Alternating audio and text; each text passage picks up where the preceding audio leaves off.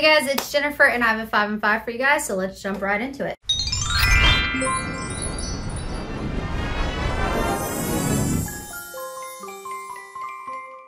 Alright, so the first product is a native shampoo. So they sent me this when I got my last deodorant order, and I did use it over Christmas. It was in the scent Candy Cane, which smelled exactly like a candy cane.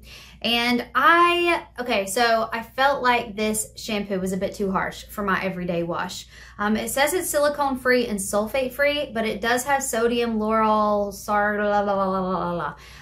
in it. And I find that that is an ingredient that is a bit stripping on my hair. So it's a good shampoo. I just felt like it wasn't as moisturizing as I needed it to be. So it's not going to replace my shampoo that I'm currently using that I love, that I will be talking about soon. But I did think it was decent. I really like the fragrance. The fragrance in it is next level. Like if you want a really fragrant shampoo, honestly, like Native, they got the fragrance down.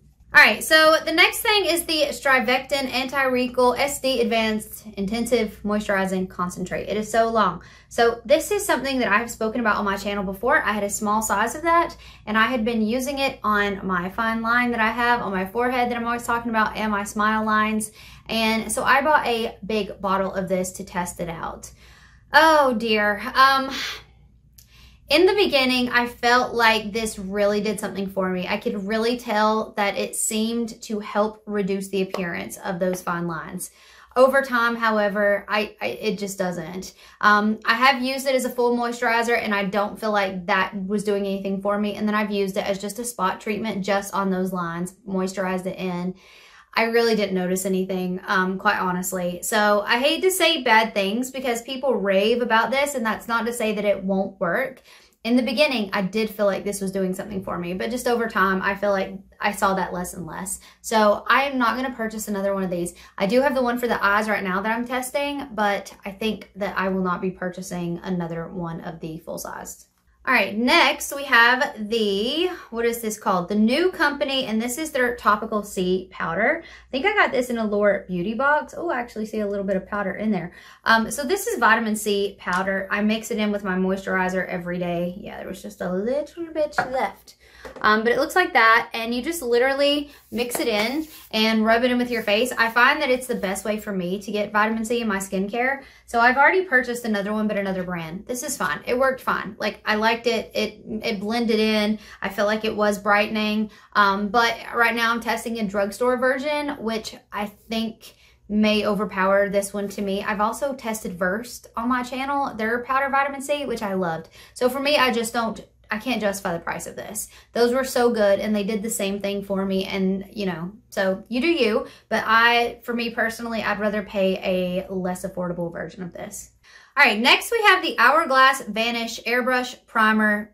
Airbrush Primer. So I got this as a bonus item from Ulta order, and let me start with the negatives first so I can end on a high note. There are two negatives with this product. The first one is, this is the applicator for the sample that they sent me. And this is, I don't know if you're going to be able to see like how much is left down there that I can't get to. And that is driving me insane. I've tried to store it upside down. I've tried to find smaller things to stick in this hole. I just can't get to the bottom, and that's such a bummer. So please make sure, Hourglass, that you have applicators that are long enough to actually get to the bottom of your product. Because I've cleaned it out where I could, but yeah, there's still some down there. And I just can't get to it. The other thing that I've noticed is that this does tend to cause some breaking up of my foundation where I have dry patches.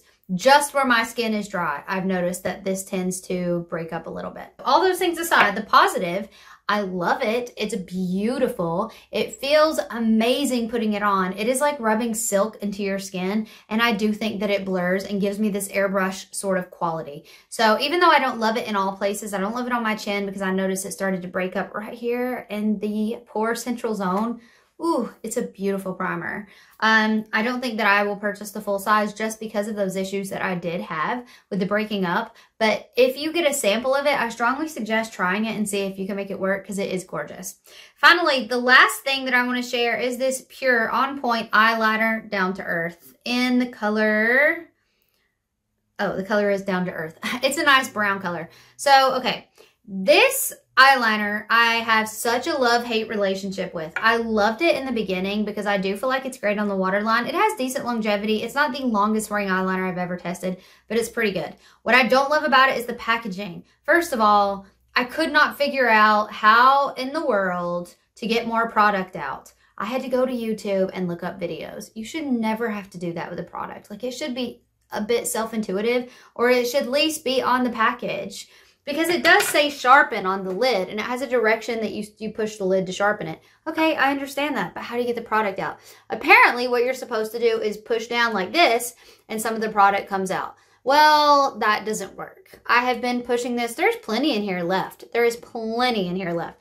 I've been pushing, pushing, pushing, pushing. There is no pencil that's coming out. So I just have to toss it now because I can't get to the bottom of it. So for that reason, I will not purchase another one of these. It's a good product, but packaging needs some work. All right, guys, that's it for me. Sorry I went a bit long today, but I hope everybody's doing great, and I'll see you guys in my next video. Bye.